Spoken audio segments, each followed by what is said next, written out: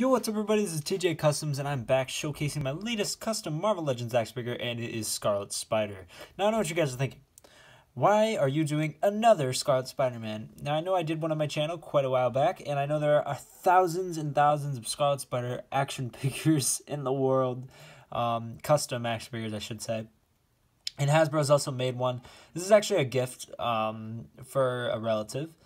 They wanted to see what I do, and he loves Spider-Man, so I thought, well, why not give him a gift of Scarlet Spider-Man, because it's a custom I haven't made in a while, and I wanted to try my hand at redoing it, you know? So, this is my latest one. I'm also going to take a little journey through time to show you guys, to basically inspire you guys to keep working hard at something. Even if you think like that you're not doing the best at it, you know, it's not working out as well as you might have hoped, just keep working hard at it, all right? Because that's what you should do anyway. So now to this figure. I'm dropping him. Now to this figure. This is a Spider-Man 2099 from the Sandman Wave base figure. Otherwise, also I think it's the Bullseye base body, the Sunspot base body, just that base. You know, specific to this figure, I got rid of the talons that he had on his arms, like the Batman things he had.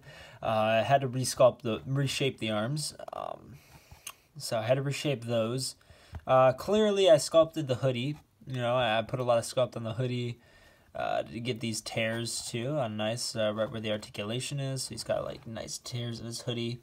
Sculpted the hood. Again, more nice tears. I used the wiring that I explained in a few other of my videos for the hoodie strings. Let's see, what else? I sanded the head completely. So basically I sanded all the details that were on the 2099 head. Also sanded a little bit of the jawline to make it a little bit more roundish. Make the jawline a little bit rounder and pointier.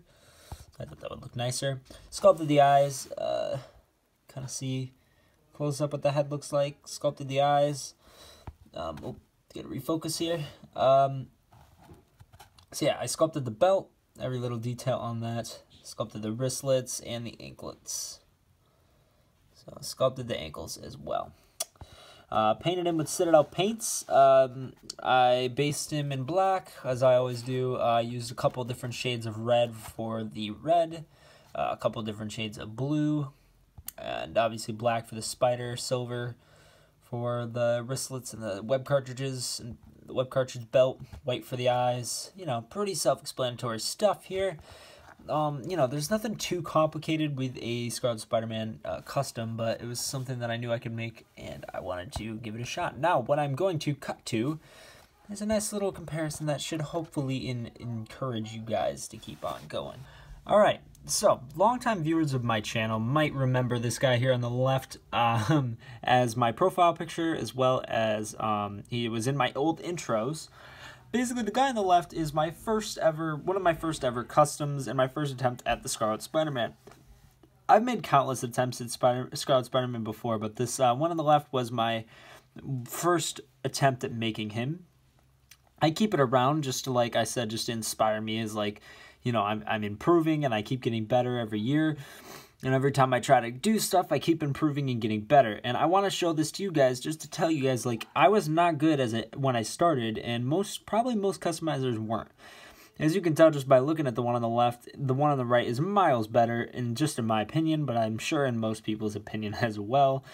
But my point I'm making, or I'm trying to make, is that you've got to keep practicing with this craft and with any art and anything in life. You got to keep practicing, and eventually it'll get better. And I wanted to show this off because this one on the left is really nostalgic to me, and I wanted to show how I've improved from left to right. So let's get back to the guy on the right.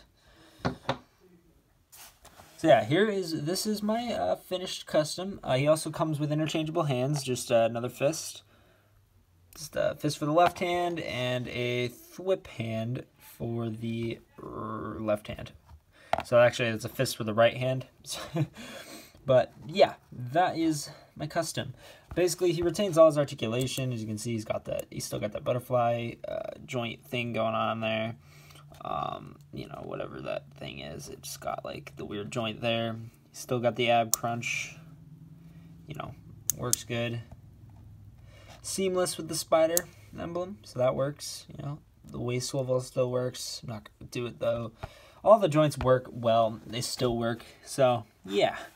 Anyway, let me know in the comment section what you guys think of this Scarlet Spider-Man. Again, like I said, I think it's miles better than any of the other ones I've done previously. But let me know what you guys think. I know it's another just generic Scarlet Spider-Man action figure, but I'm happy with how it turned out. So I want to thank anyone and everyone who's seen this video. If you liked the video, please click that like button and subscribe to see more content from me. Hopefully I will be bringing out a lot more. I'm trying to do it 5 days a week, but sometimes it might get a little bit hard, just so you guys know.